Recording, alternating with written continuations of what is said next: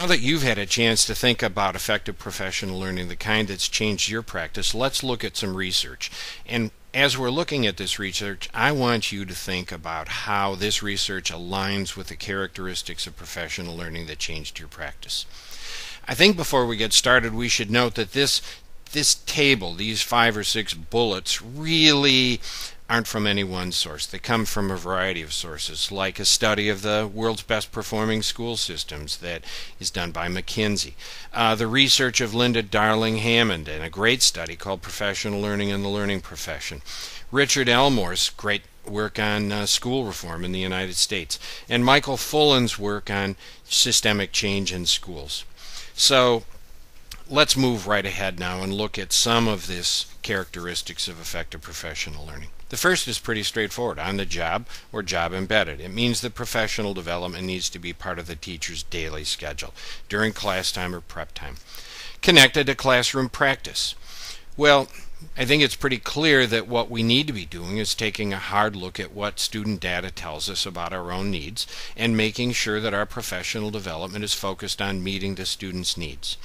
Now, these first 2 bullets seem pretty self-explanatory, but I do want to interject that there is a study that puts these 2 in a different context. That study is from an Australian named Cole, and it's a couple of years old, but the study's got a great name: Professional Development, a Great Way to Avoid Change.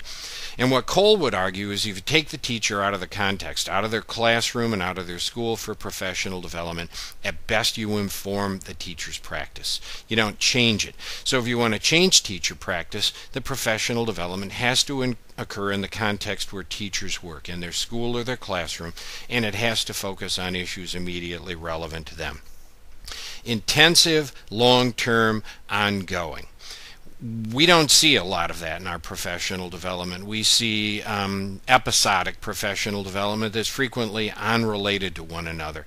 So what we really need to do is make sure that the professional development is intensive. And this study by Linda Darling Hammond I mentioned on learning in the learning profession says that if you want to change a teacher's practice in content or in pedagogy, that teacher needs about 50 hours of professional learning on that topic in the course of a year. I think I want to go a little bit further and say that the most effective school systems I've seen focus on long-term professional learning goals. So they might spend 5 years on literacy or 5 years on math. We're really not talking about jumping from topic to topic, but staying on topic for a long period of time.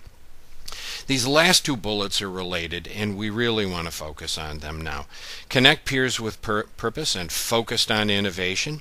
Collaboration that's structured to offer educators chances to learn from one another.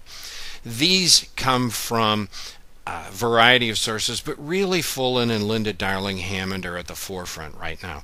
And what they would argue is that if you connect peers with purpose, if you give teachers the chance to learn from one another, that you really are going to see school-wide increases in academic achievement.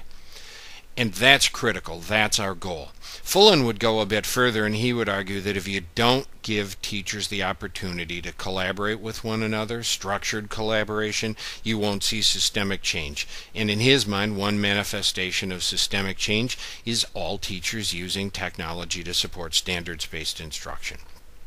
There's one other group that talks about the importance of collaboration, and that is that McKinsey study by Barber and Morshed. And what they would argue is that in the best school systems in the world, teachers have the time to plan together. They have the time to watch each other teach. And after that observation, they have the chance for reflection. So collaboration is clearly critical. It's the key to what we want to do here. This quote from James Hunt is in the introduction to Linda Darling Hammond's study, Professional Learning and the Learning Profession. And I think it's an absolutely wonderful summary of the research that we just looked at on the last slide. So why don't you take a second now and read this quote.